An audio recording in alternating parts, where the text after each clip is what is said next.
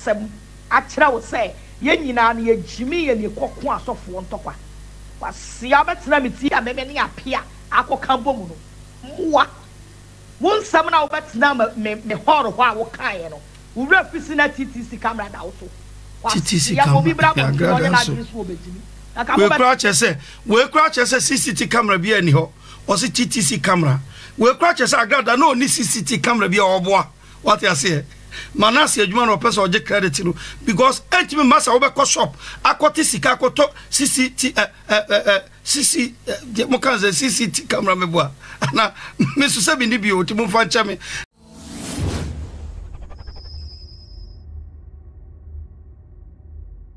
All right, Jabusha for a Steve Media Official so and a Ugusa Wohe and idiom subscribe to the channel so I will channel. I said a midi video be a 2 hours. I bet I will share video now do a pro adventure or comment session or as midi and Steve. I was for Apostle and Chawabekasa. A dear seven or Beka. Obeka a couple of days ni and Andy or Bofoba Andy Ababon Tiababe true and same be good social media no so. Concerning a sofu ousu bempa any Andy and Tama and Kofu and I say according to some Andy or Paso Chemu say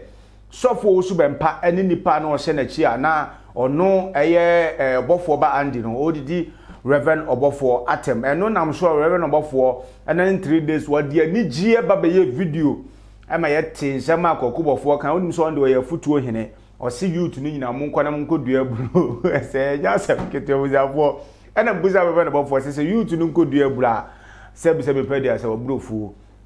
e wo hefa because me hu obofo abrofu baby a and so see you to nko dua ebro and no am so obofo video no but he can say bebre wo mu e ma ensem a na che say e koso no kennedy afremu nyina e ba mu e ma say na brown should dia bam because eye obofo ba Andy can say be say Reverend Obo Osubempa enkofo mu hye na chi no oja atem didie no omo frefre na e13 no audios upon audios a anya asemkita no enna Tina TV hwehwe nim se one eye Biscout eye metro blogger eye APAGYA-Agradaa chone ni o beef because Biscout e person we expose sofo apostle entry and apostle entry so de Biscout honsem e ba go waves ni mu a anya asemkito enti apostle entry a drop new videos and audios about Agradaa and ebi so for Reverend Obofo and wasa ko deeper about Obofo ba Andy and sense ma all kind of ehun ntebusa for me say we say we are first to watch and we always bring you the exclusives on the social media and you know me so be quick one de enko tie say bo apostle entry eka we say be dem fire me balance and we say and something that is here no na se me so ma be kire ma adwen na bibia tumi e de aye kamanti quick one yen kom na me ka we say ye koro na AJ makeover and I saw my cinema made trending issues on the social media platforms and the April. AJ makeover say who probably manage your makeup. Our wedding engagement, naming ceremony, birthday party, and as a photo shoot now where you be manage your makeup, papa, professional makeup. Friend no book was in Christmas way from December to January no. A promo and all run. Oh friend one. Next was share na bibia. Our birthday come on. The number is 0549 737-128. Ntebucha foko kwade yankote video no emra. Sabre na abrantie we. O sha afrepoku ase. Afrepoku e wo problem with Obofo. Eti nkwala na tie gu abonten. Na woni made a oye. Oni sika o de betua nkwala no. Eti monhwe o. O pa akwala na yusu na wakosa akwala na chi. Metim do akọ reverence ko usu bempo ma na boa ko onim se papa no nsam gu obi anti o muntie ne tricks o yusu no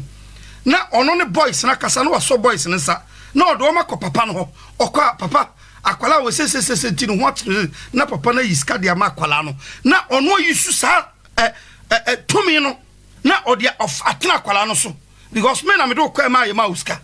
enti ade a penny nipa we say adwuma wo ya no ono ni sika ode ma boys no eti now oya sape now na isa no kwam bia so aka bibia to Obofo tim apa bibia firi ho e de ama kwase penny no ode beto wi nti no wasa se ne kwase asem no what you say nkwase asem akwano di ogana no ode di asofo no nyina ade na oye ni papa no sa why so TV as atusu se bone enko na me why asofo de pia ho munya ba oto mo nchen hwede ade obofo ene obofo esofo na onye sofo ene obofo oye osofo na onye sofo afepoku mi bisa ebre bi pedi reverence ko so be patem se onye sofo ena asan ko ne ho woni na nanam ena be di na tem ena asan ko ho ene wase afiri ho die na wo kan ne na onye sofo no ko na be ka che se oye sofo ene wa firi ho ene oye den oye sofo na onye sofo wo ye ni papone repent.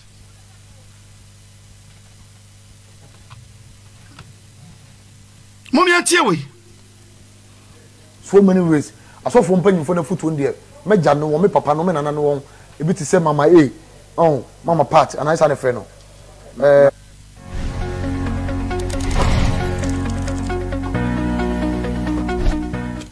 ma vida ma part dey say aboy Agradaa ma part na aboy agra momone Mr. Pelo no kasa na hwemanim adedu dia bon so me bo no say o suta say bon utuni ni ko bon ma vida mama mo nyina tufu sa bon sabre afepaku ane obofo ni Agradaa anye fine it was the boys no ba omo attack san krofo yi ena oni Agradaa ne obofo ko e fine akwa we beta camera man na oche obofo no oche Agradaa na odi osofo no oni afepaku problem obi afa na adwemra ho me pesa wo ye wo calculations na wo de ekosom ono no via na wa pepa na no bone a odi no na wa beta public e ka cha jimifo a eni adwen de tie nipa entumi tracking nipa ehu nipa no ne bobre ne tebia na o mafa na o mo streaming no mo po e na afrepo kwa kasa e na sa na sofo no tie dia enkwasi asam ko a ntia me twaso e mo kwa me fa so magimi sika ne dia o me am nsem ene say me sebo na kan mo Mr. Pilo me kasa na me kan ko no mo ofo mo ene me kafu obi hu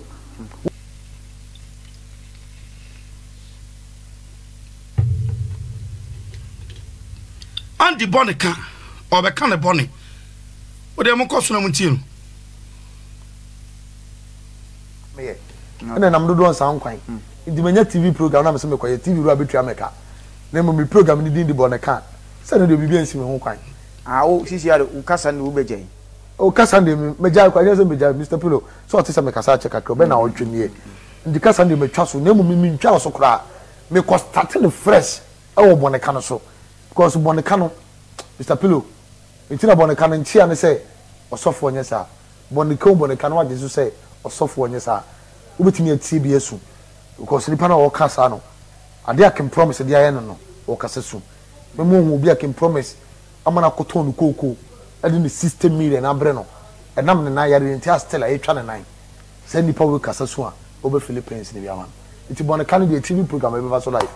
so hu se maami panyini bi to no o kasa kire we say can promise a family for family no sa catch them say me mfa me bamre no fa ne say wasan fa akire ene me bana bibi enam santi me bana ne me ya kan fie num ni a owura be ho ama uman no obesu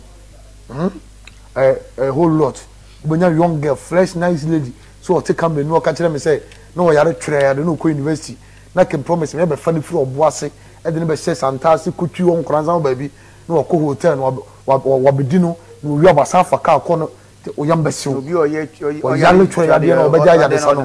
na se o yare twere ya de no kan so ho so ye fesa no ho fa do o de twere ya de no ko university the to no so kama ba sa can promise do be di me tire onkofo ma bia o ma ja tumi say o mu nya baifo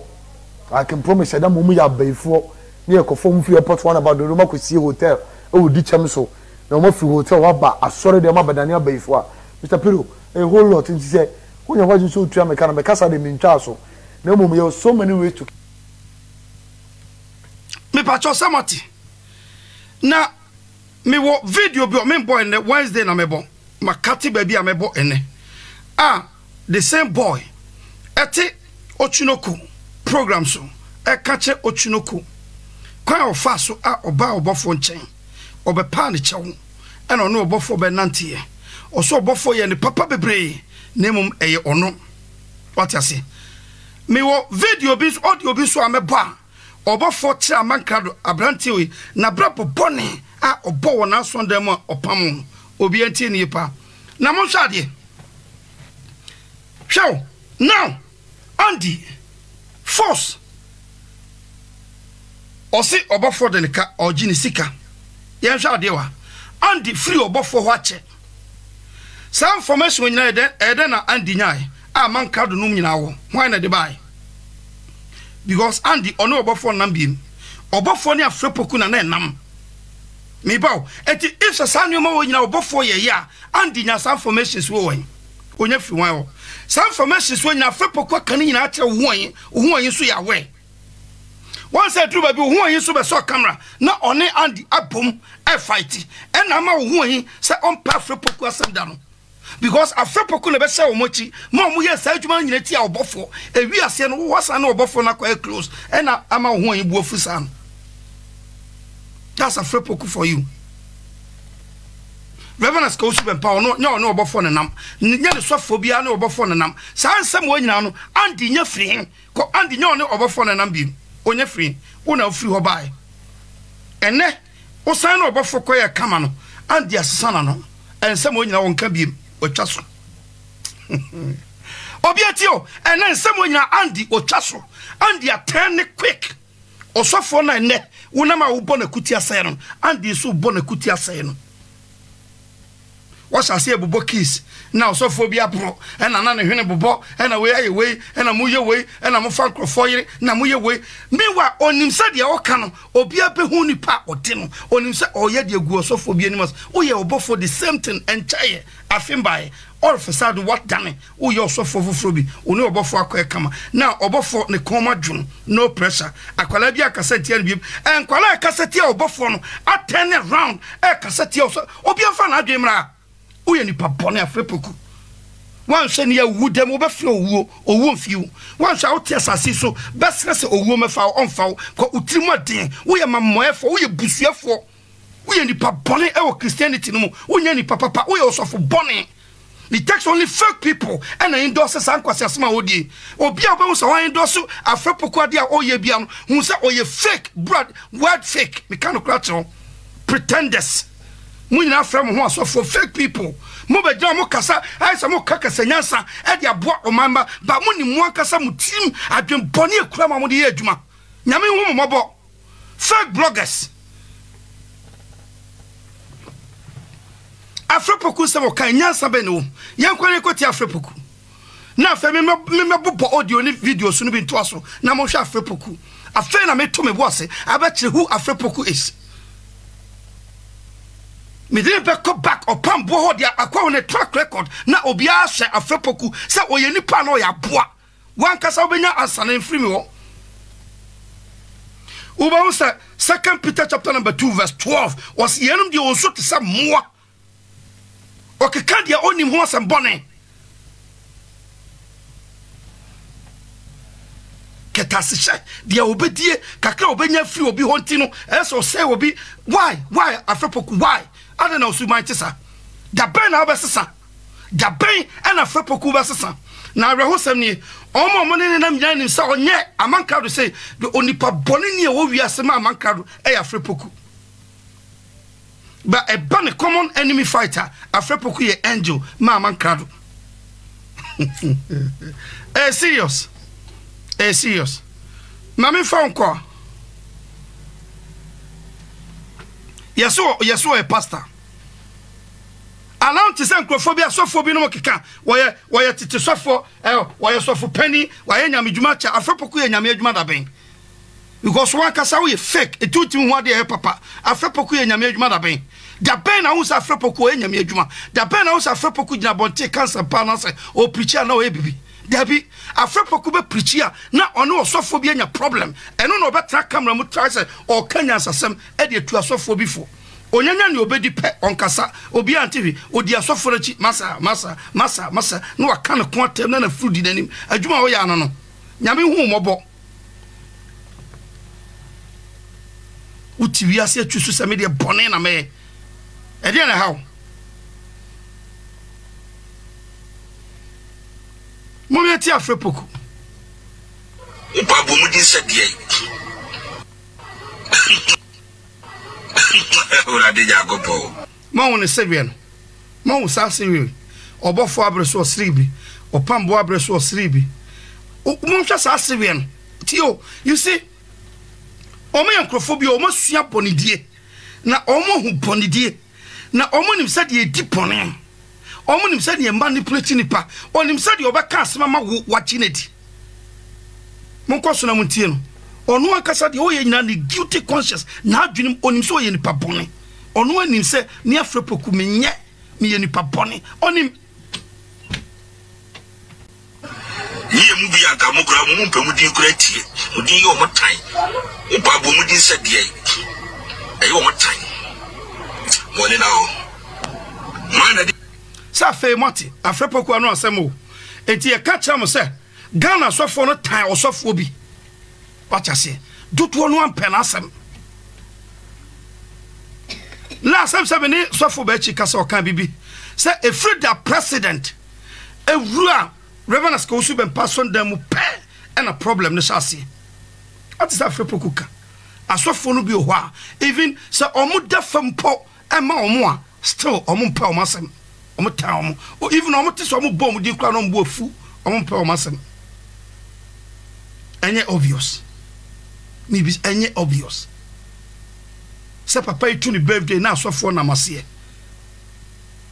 ni ehu ya no sa fe omo papa e fire e kai be say 2-3 years before papa's birthday and you may see omo kai nene nti birthday na se na ogina no ene papa no call ni birthday ase no na nipa na adwe ben na dan tim na osre ni tim opeboni edi any omo keka ho what you say but let me tell you say the omo wish no be adwuma ka ya adwuma ma won so for ni ngwase ba Ghana ti ti bo bidin kan prank ti was ye ti bo bidin no mo panyiri ti bo bidin gure ni mase we free nyame we yusu bosum hey na mo dia ebubo mo dia na mo na mo chire fref se obvious asama okay me no ehu baby o free ba muntio na metro me boase na mabo video upon video audio upon audios na watie and someone the same person wa osofo bi gina bonten kan say otunro no dia ono afrepoku akanfa the same sofo no enti why say now no ono hu ne say sa sofo no po no na asem dodo no ono aka no bebre ono aka no emu cha say otimi fa oba fan ofa obi fan ne baka ho fa oba kunafo hwe nsuohie gu nipa so bone hodo a wo ka gu papa isu nyina yi ene wo ye ne favorite nemom de oba ponte beka no kre even one kasa obeka se nipa no kre oye malam onye sofo na otimi kokom na wabeto asofo dwuma so ne nyina na aka cha manka do beka che wakan sem we nyina gu papa no so wakan we nyina gu no so ene the same person wo yes anema no watimi apepa na no awro na no abeta TV so ka che Ghana for say di o say nyame dwuma no ene di okoka che amansa nyina se nipa no otu aduo wo mra wo wagya babia confirm se nipa na mpa wo ye malam onye sofo but also who say nkrofo jimi obetumi manipulate say di ope enti wo yusu ade we di against obi na wo ye sha o di emfa ne se papa no say no ye fan compare wo de waka for the same osofo no wana kwa say obi wo ye ni papone wonye wo ye ni papone wonye sisa osuban na osuban pon o de beba be wo beti nyoma no bi ebi kra tan ensama na ye kagu sa papa wo isu me kapu can promise she enema na ye kagu can promise so to a point some tam can promise who ade pa munim se e ba bonten a ebe pira no na mo de kosa Agradaa asem amanka do beka se afrepoku na de preme se me fan koma nana afrepoku na de preme se me fan koma nana because ye ne obofo eku tio because ye ne obofo eku why ye we nyina wie ne abegina pontin abeka che se the same obofo no na wo pe na sei no wo pe ne de na ko prison obi sei no enti ye nyi woni afrepoku ye nipa bone wo ye nipa bone papa wo ye nipa bone wakoma monte wo ye wudini minim ye funa wo tulip nyame nsira bebre mon koso na montie no na mo solve problem kokoam na mo ba bonte mo betiatiam mo ya very careful Monhwe ne maye monsesa medical ka se wopanyini bia wotie atorosem no ole na somfo nyina ya atorofo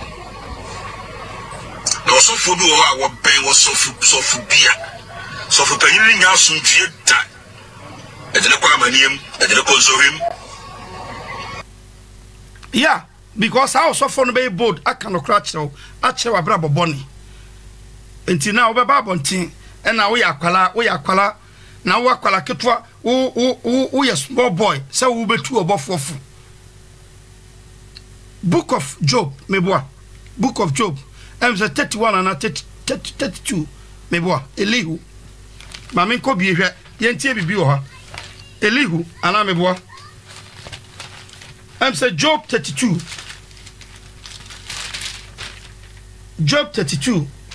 verse 7 o say me can say wama onyin chan kasa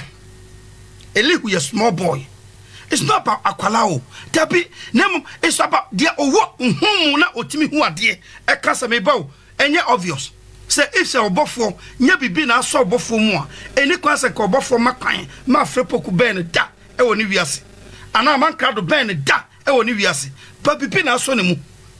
akwala tinchen ehu eka o se oya akwala nti eni kwa so ka ba e wiase nyina nim say dia futu ode man no e ya futu papa asa obofo nya se mo so ni ba bi na mo blackmailing no a esa now ko obofo ko gine ho ba oni sama for the toucher according to man krado mo for the toucher nyina eni am agrada video am born do se mutie tie dia oka wo se me kan say woma onyin chan kasa how long ana Canadian friend what na Ghana opportunity to talk nyansa ba na waka o man no ade papa ben waye da bia wo asofo nsem na wo da bia ba expose your sofo bi now they are sofo videos nam now bot crofo now they nam now bot crofo ni ade adwuma wotimi ya no so sofo no fra se sie bobi bi se opɛ woni na se ba kro oba ba tapote ka to se nipa we nyame sutini mu wo ye nyame nipa abrabo boni ben na boni san tie Elihu no o se me kan se wo ma onyin chan kasa ani na emfie dodo nkyere nyansa na emfie dodo nkyere nyansa wo do nyansa ba na hwe nyansa wo be kyere die ne wom fa compare afutu ana akwala no ma no fa compare se kemu ne o na be bo obofo wo dia wo kan ne ene dia abofra na kan no dia wo he ena na nka be bo obofo if obofo ni da ho na nya bibi na mo dia ye no a enka obofo mu ne o he ena be bo no se na obegyina so obi se okotu aduru wa so wafa obi afa ne ba ahwie nsuhie gu obi so wafa ne secretary oni obi ayi akoda bone ahodo bebre ena afrepoku de di obofo organ obvious obi anim all of a sudden ene obeye enji obofo abrabom ntina ohu an se ompe wasam da because we betrayer we nipa bone tie o se ampa honhom a ewo odasani mu ne otumfo honhom ene ma obi eti de anyame so woni mu abofra na o kana asem watimi di sofo ba ko chi all these years problems are hodo bibia babian oda so di papa na chi wate na so still oda so di papa na chi why cause ohunhum o tema or conscience said ye be si biara no aha na megina oda so gina o why sa no ma na utupu na usia baby I be kobia so an enemy amia woni si o baby I be kobia and you call yourself man of God, you call yourself so we elder. No, when you penny we abofra because obi able sa abofra tie Elihu no penifo na kasa no penifo na kasa we won se nyansa bi anim o se afa na ma wo se sai odasani honhom ne otomfo honhom enema onipa tumi nya humu tumi hu de adie ni mu ba se ade e ba yam fanto a e di danger na eba ade na tese obofo na danger mu na wo mra wo ni amanka do twa no hia Agradaa kan de na tese obofo e save na kwalala hu ka kere na o se on na betunifu na otano on na tomanidi ana on na kura no momi amra o se enye won a wanyini pi na onim nyansa na enye mpeni na ehunu atemu mu ndu betra camera ma saw abofra se mefa ma ho ko ye ni abofra sem biem eno na titimrem abapem enne ye dia kan ye yutu na sasa akwala pie wo so wo nyansa ne nimdie obi na no kasese mi ono na ya abofra wo mra pani na jimi onim nyansa wo mra pani na ono o kasa abofra no mi na no abofra no nim nyansa sen no ye ti abofra na sem na ebetuma ma ye dachi wo so e pani nti ono wo mra wa jimi pani jimi fo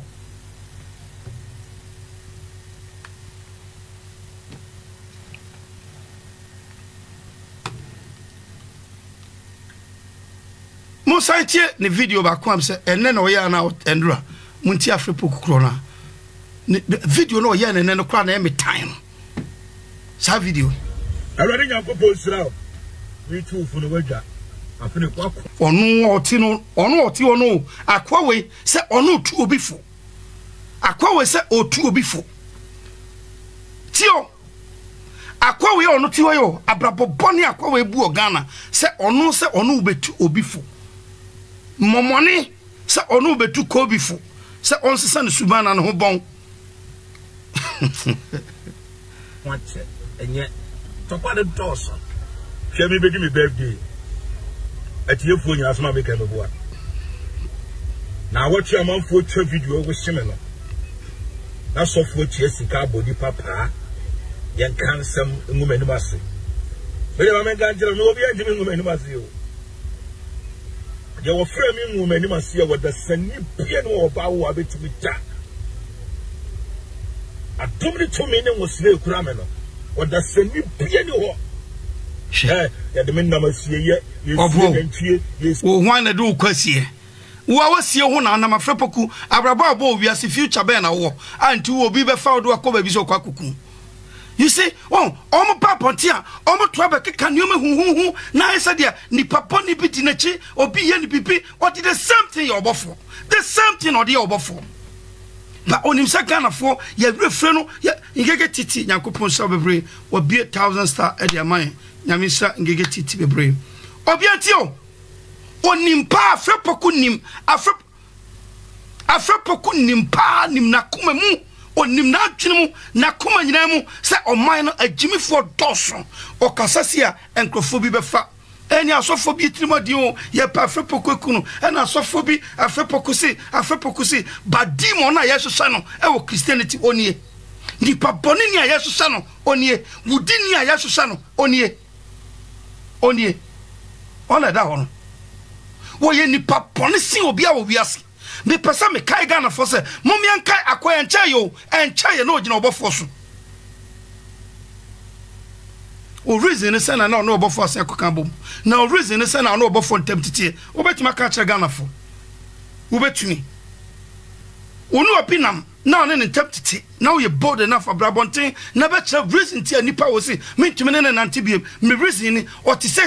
mentumi ne nante biem sa oni obi ko kampo mu a oni obi anane ko kampo mu a ma reason me wo se me na me kai se reason ni eti na me na ko kampo my reason anti onu obofo ntemtete ene kwa fa so free my reason eti wo free reverence ko so bempaw na wo sai ko ho na wo sai ko na wo free wo bakutia my reason ni entra wo free opambo ho my reason ni entra wo free badi ko bi wo sai ko promotion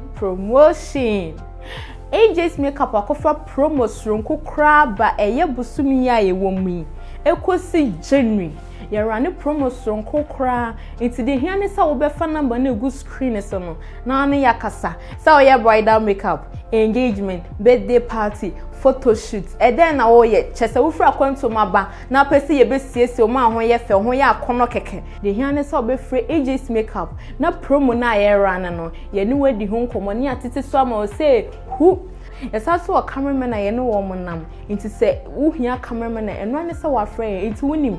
frɛ ye no mo beba ni aba be ye program no na ye fe na ye akono nti baby biara wo biara de hia ne so befa number no na ane ya twetwe nkomo ye betwo ni aba be siesew ama wo program na wo kono ana wo program na wo ye no aye krabehwe na aye fe na aye akono nso AJ's Makeup, home of beauty.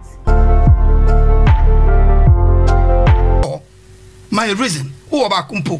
ni unimani over so cameras so and above for so for be bonia so for be die bonia so for that's it and with no evidence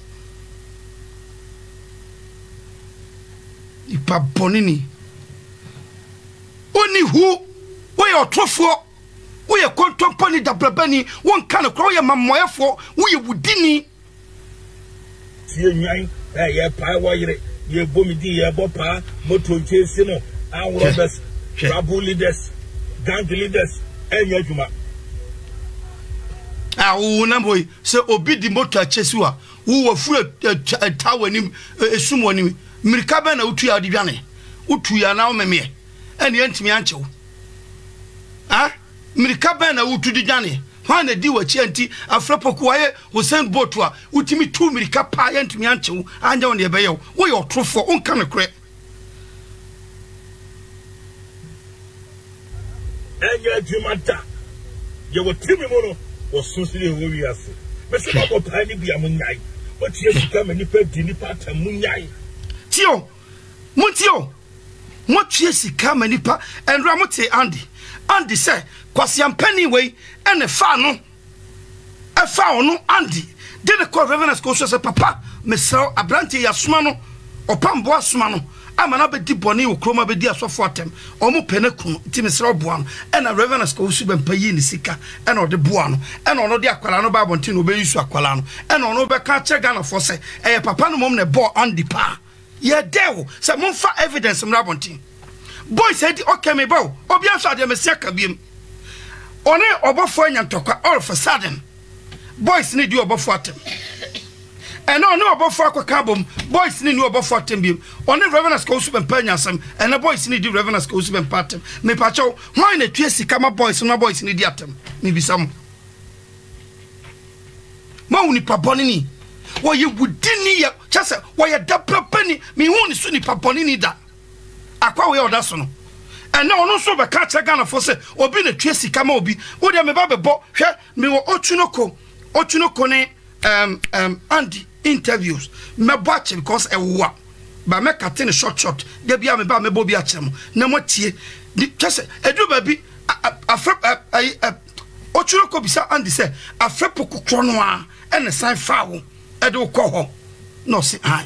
edu ba bi otunoko ka trend won say then na afrapokunu wo bitue eduba bi ma Andy na kra be so camera fire this guy onyo akwa na oda so sam a hu no onye ne hu nipa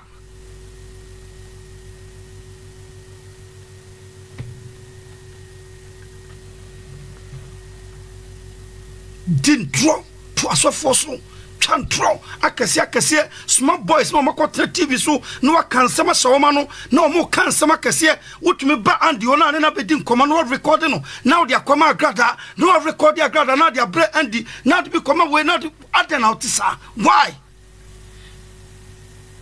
repent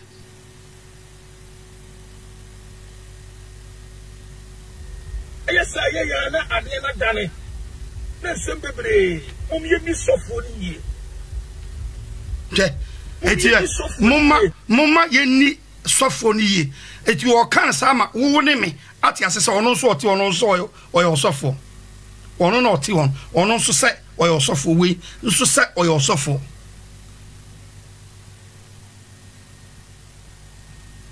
media de ameka ne se asofo ni nyina nya hwe ye mfia kwa we ho oyo sofo na opeutie didimu a hwe ye na kwa we offer bia odi beto anim no wa so obeku amaninku kwa oye devil oye nipa bone onye nipa papa untie no oye bia munyai eje afutu obi tu fu amamu na seku he so be kinga be me yam ba tem ye so fopon bitu mo ndie onu so oye oye nyamedwuma no wo he tio sa kwa we oye nyamedwuma no wo he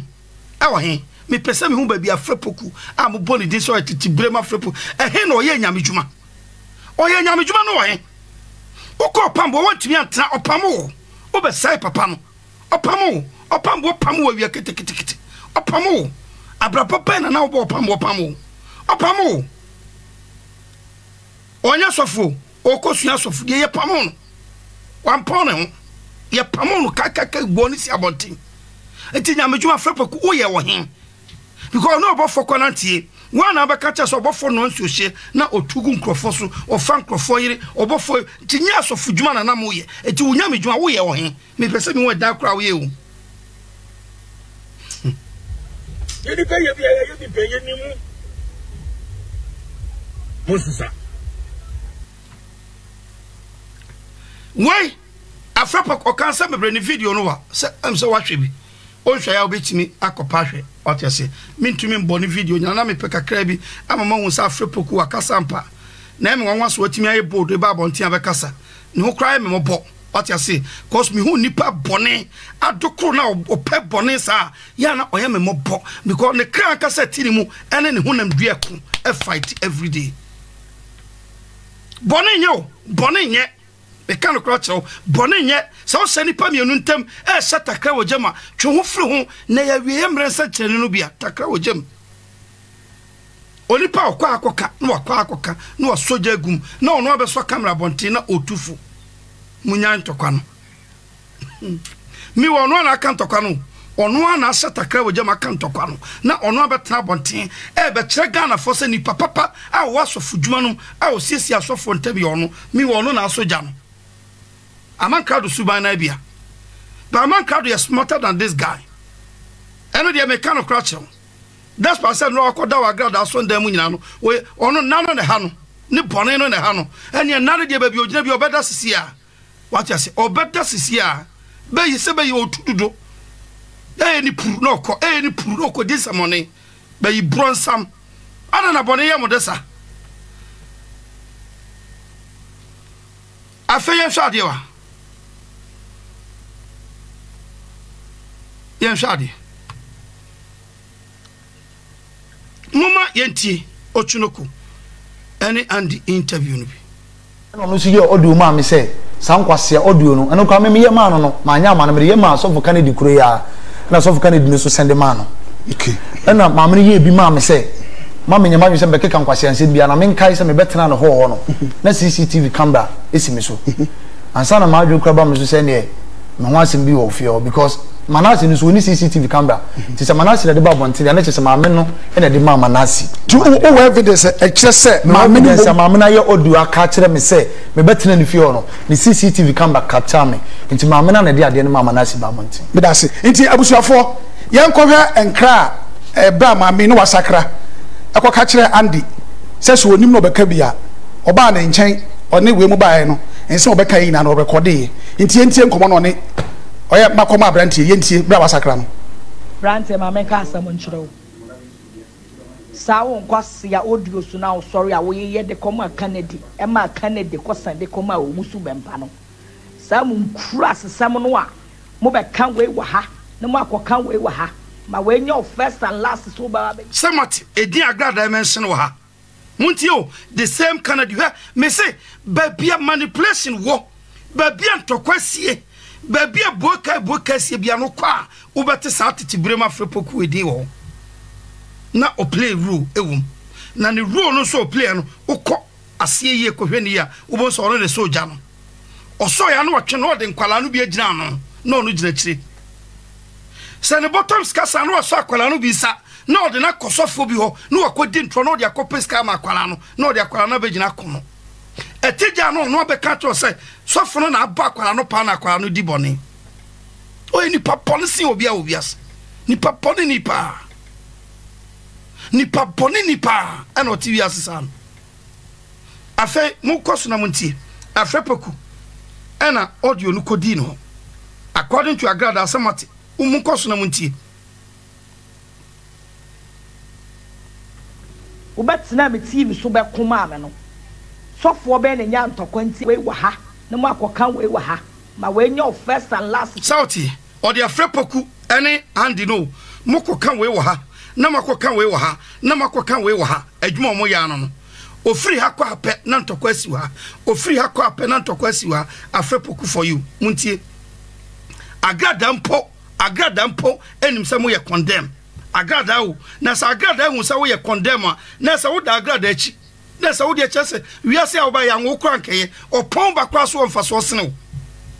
wo ba be ye audio so de ba me phone wo betena me TV so be koma me no sofo be na nya ntokwa nti ama wo betena me TV so be koma na sase na ye me ntokwa mo sofo Canada na mu di na chi no no lenke wo de wo ba ya se bra betena me TV so na bra be kontokwa ma me no wo wie ye na wo sending audio koma no sending audio no de bre me komo ko a wo ni ko di ye ntia wo di matem sa wo aba me madwuma mu ase ma reject wo no a wo ko di komo kire no na me fa phone e Kenya nsasem me fa phone e me pacho moti why na so andi sa de ne kwotena Agradaa ho se onkodi opambo atem afrepoku muntio owie no woni andi di nkomo andi che okọ treatment Agradaa de man na esie bia no and osan recording andi no and osan di audio no koma Agradaa se tie ne andi no ka why na ne akwa we na ma oye save why na ne afrepoku na ma oye save deadly guy oye wicked ne timadin na furu na wo ho sa no unwa o si srade na gu bonen ko a bonen na asa ne yam se sumie sa no bonen ko a sasem a kira wo se ye nyina na ye jimi ye ne kokko asofo ntokwa wasia betena meti a meme ne apia akoka bomu no muwa wonsam na wo betena me horo ho a wo kan ye no wo refisi na TTC camera da wo so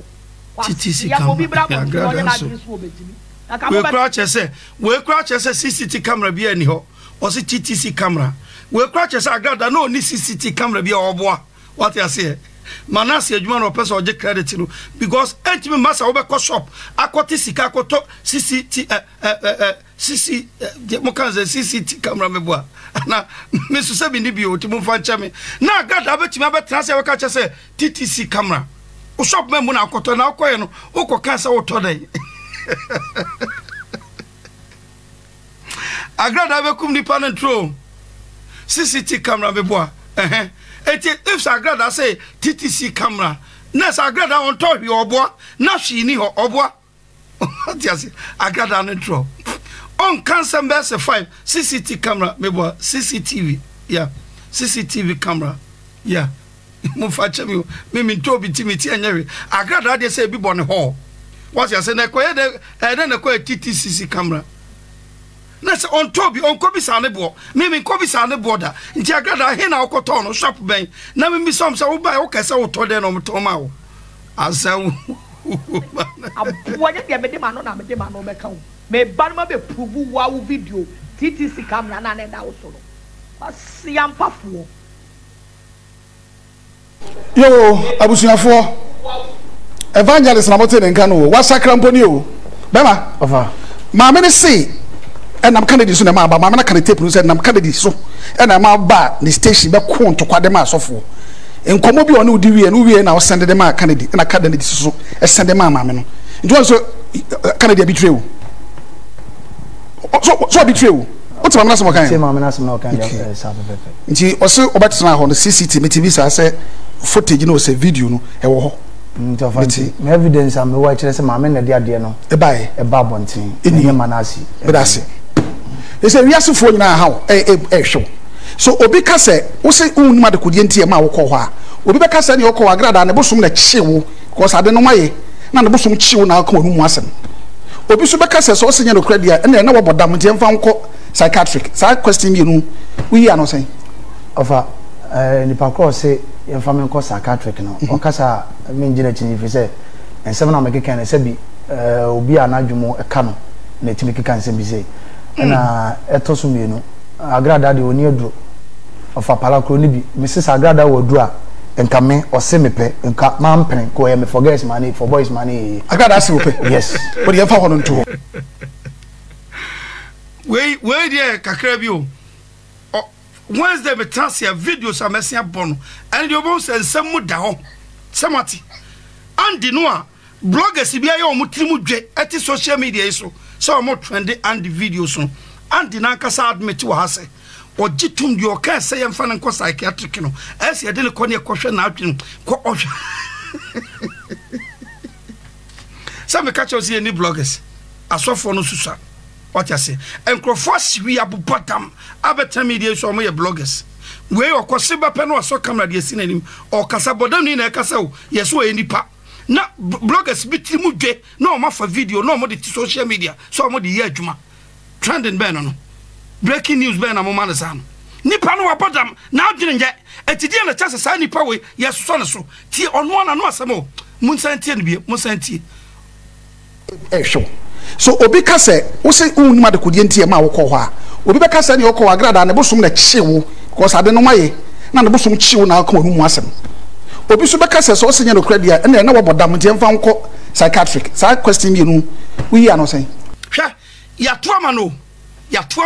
enuama mienu se bi Agradaa ne manipulate no wuti juju ma ne yes ade na ana so no ahwa so obi kase emfa no psychiatric no wabodam a emu ne ono no ankasa wote ono ohwe ne widie mu a emu ne ono se me hwa de o kan se ma bodam no because me am trans na me tie se ma me kan no a se nya obi a na adwene mu kan no a ontumi nyesa aduro bie no obetumi ama onipa yesa agi se obi a wabodam obi a wasi wi abroso me nkasa ma no bodam for way yare for way Jimmy for way o kwasi ampani we a wono ankasa admit so ye bodam for wa shiwi a bottom no still enkrofo say ye trending ni videos wa kasa ye fa na Canada Afra kasa na enkrofo afa so mo de ye program na Canada Kenya asasem nyansa be na wo Canada ma betime pia Afra bontin nipa ben obi Agradaa akra hu se onye Agradaa akra hu se Canada na odo ba ye do betra me TV so be kontokwa owie wono nkomo akodie no san record no de breme nipa poni nipa etimati Andy me pacho ochuno kokko baka kraman ochuno kokko sinu na me pepa minim ade e ba ni mo obisai atiase show so obi ka se wo se unuma de kodie ntie ma wo kɔ hɔ a obi be ka se ne okɔ Agradaa ne bosom na kyewo because ade no maye na ne bosom kyewo na akɔ nu mu asem obi so be ka se so se nya no kradia na na wobodam ntie mfa nkɔ psychiatric sa question bi nu wi ya no sen ofa nipa cross say yemfa men ko psychiatric no o kasa men gina chini fi say ensem na meke kan say bi obi anadwumo eka no na timi kan say bi say na etoso mienu Agradaa de oni aduro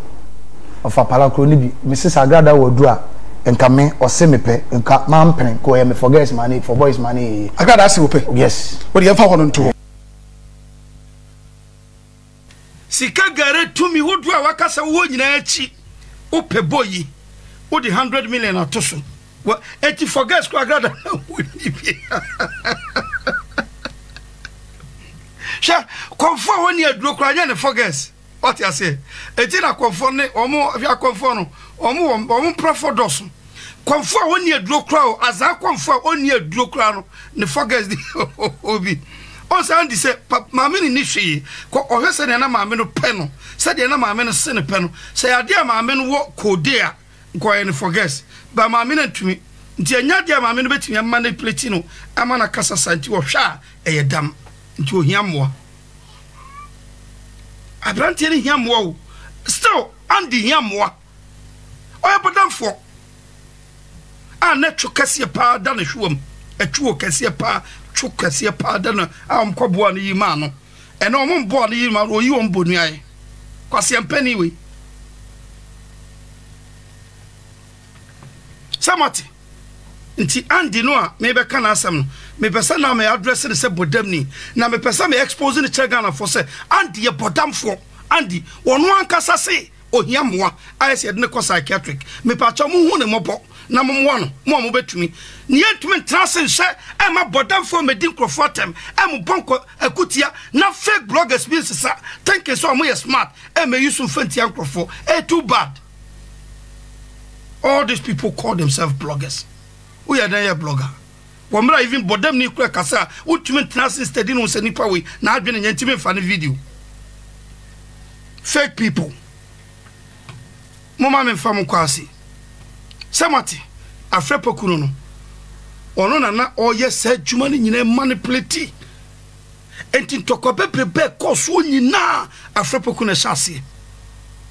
abuja for video ne akwa hwene mu tense ma apostle atwi eka ye fire up fire Agradaa na ni magu ase me ma se Agradaa na ni magu ase on the 15th for court Agradaa kasa te se de court wa onya yenya ndi asem wi ase de wodi bem as wodi bem uso won se no tie ne kasa o wo be kasa asa obi asem ne abu o court awie uso asem ne abu awie me see Agradaa wo tie ne Thanksgiving was useless Thanksgiving useless na ka betimi aba be Facebook live no adanko fo ase and they normal but say o ba sole be Thanksgiving say o beda nyame ase say ye yiwa ba fia na say o beda nyame ase say asem ne atwam na say dey it was useless but on the dinner sole dai on the dinner shrine on the dinner busum dai ozo o beda nyame aso mu a untimi nka hwe so what I say because court nsen nsem o court wa Agradaa mpo o kabi no ase niema wo ye no akose ka court ko ache no contempt of court because asem ni eniwie ti begina abontin de dan kofo ase na we na yi me na we na yesi it was needless and useless but since oni futufu bia wo ne nchen a omo wo ne nchen nyina suro no enam sika wo de ma onwunti no omo suo no onko so anyimi o Facebook no so onko so anyimi on tenten video no so yeso ye beba ojimi e de beba because ye hia se jimi ne publish na court hu so wo jimi na omutimi samia ne case nim na bia kama jamusafo asem ni nya ya wa ko me mbesi amidi list subscribe what I say subscribe ne di channel no ho adanse kire wo nyanse de be ya e drop o social media no so a de ba na on sa atumi ada on the 15th oko eye court ene eye on the 14th so wa nkon so a yegina ye wa ha ye be fire de bentina court date aso na wa anko ene nka wono ise kani fi ho o lay ambush at the ba me ha yenkom ye bidimesia bibia sa drop on social media bebre makrampe shalom bye bye promotion AJ's makeup akofa promos ronko kraba eye busumi ya ye womi ekosi January ye run promos ronko kra into the here ne sa wo be fa number na egu screen so no na ne yakasa sa ye bridal makeup engagement birthday party photo shoot then na wo ye chese wo fra kwanto maba na pese ye be siese o ma ho ye fe ho ye akono keke the here ne sa wo be free AJ's makeup na promo na ye run no ye ni wadi ho nkomo ne atete so ama o say who esaso a cameraman na ye no wo monam nti se wo hia cameraman na eno ane se wa frɛ nti wonim frɛ ye no mo beba ne aba be ye program no na ye fe na ye akono nti baby biara wo biara de hia ne se obefa number no na ane ya twetwe nkomo ye betwo ne aba be siesew ama wo program na wo kono ana wo program na wo ye no aye krabehwe na aye fe na aye akono nso AJ's makeup home of beauty.